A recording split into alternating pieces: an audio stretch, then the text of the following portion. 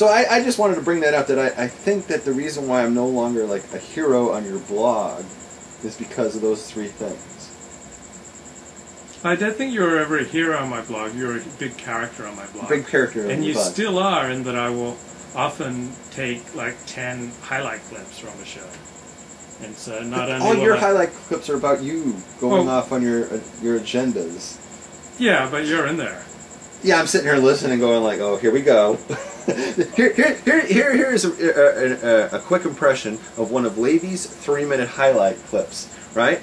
It's Levy going, and this reminds me of a time that I was with a black girl, and I'm like, here we go, and that's the last you hear of me for the next 2 minutes, and until I come up at the end, I go, Levy, what does this have to do with Torah? And he goes, very subtle, and then that's the end of the clip. There's some truth to that. Those are Levy's